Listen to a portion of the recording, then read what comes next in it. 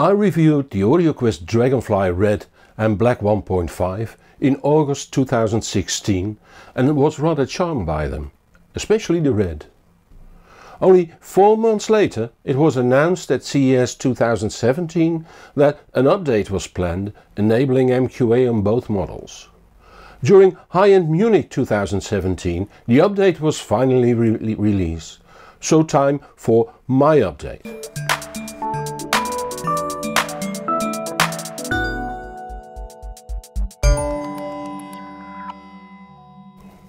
For a description of both the DragonFly Red and the Black 1.5, see the initial review by following the link in the show notes.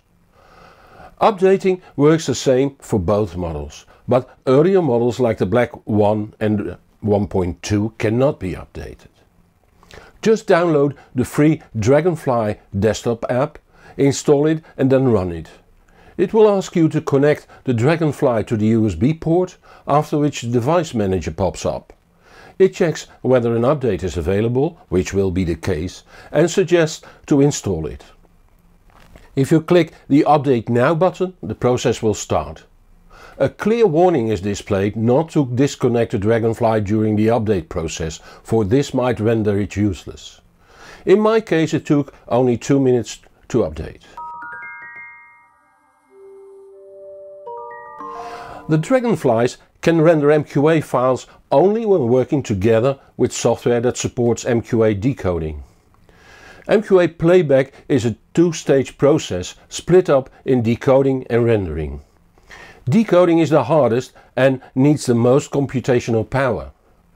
This can't be done by the DragonFlies, thus needs to be done by the playback software. Currently Tidal and Audivana Plus 3 provide MQA decoding and Rune will have it soon.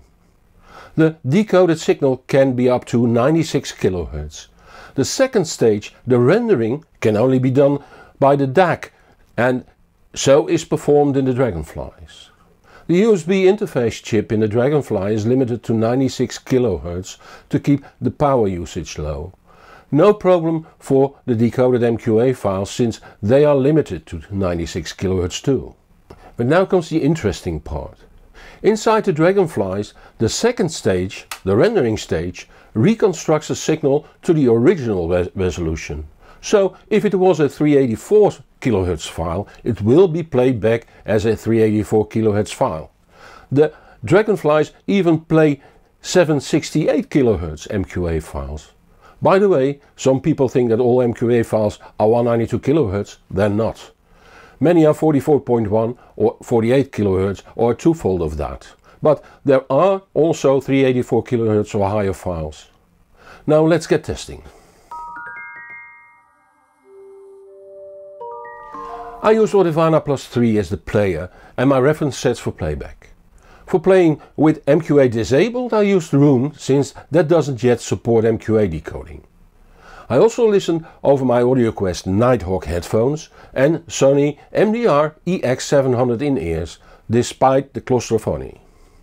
For comparison between MQA and non-MQA, I used a number of free downloadable tracks from 2L.no and other MQA tracks bought at highresaudio.com. It is hard to say if the sound of the DragonFlies has improved by the update for playing normal audio files, since I can't compare. But I thought I could compare between MQA and non-MQA, since I have a limited number of tracks of which I know they came from the same master.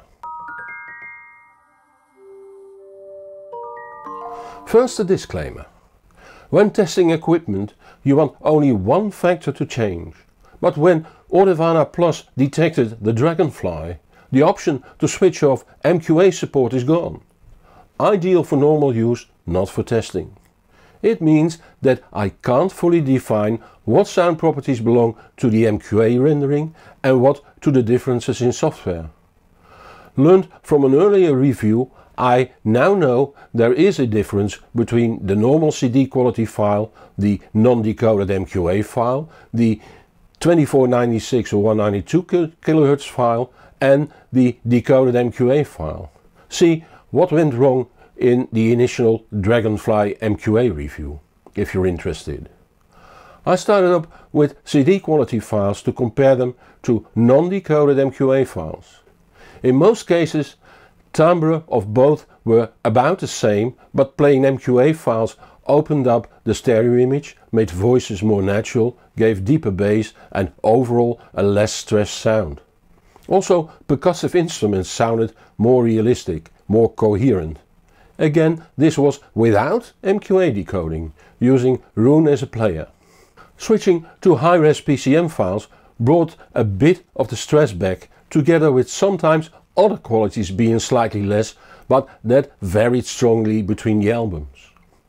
Playing MQA decoded files using Audiovana Plus took the stress away again, gave slightly more improved sibilance control, and again all other changes were not constant over all albums.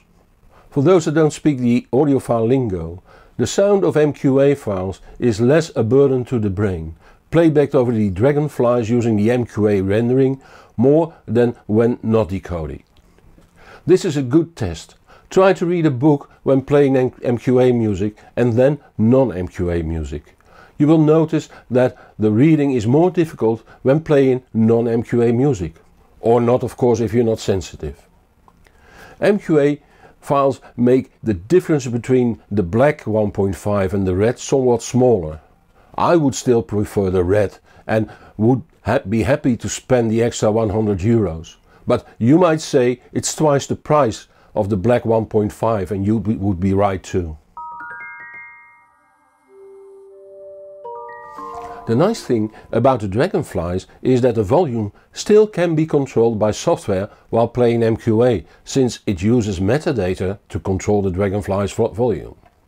If you are skeptical about MQA, spend 99 euros on the Dragonfly Black 1.5 and listen to the difference using, for instance, the free files on 2l.no. For those that want MQA for on the road, use the camera adapter for the iPhone or the OTG cable for an Android and you're set. If you're a music gourmand, even on the road, spend 190 euros for the Red version. AudioQuest shows that MQA development at the lower end of the market can still be done, and I expect other manufacturers to follow. Some might hasten now, others might be hesitant, since integrating MQA into a device does require serious R&D money that can only be earned back with large volumes or high prices. Anyway, I will keep track of the new developments, so stay in contact to hear about them by subscribing to this channel or my newsletter, or follow me on Twitter, Facebook or Google+. See the show notes for the links. If you have a question, post it below this video, but please don't ask me for buying advice. See my About Questions video to find out why. If you like this video, please consider supporting the channel through Patreon and see super exclusive videos too. Just $1 a month will do. The link is in the show notes. And don't forget to tell your friends on the web about this channel. I am Hans Beekhuizen, thank you for watching and see you in the next show or on thehbproject.com. And whatever you do, enjoy the music.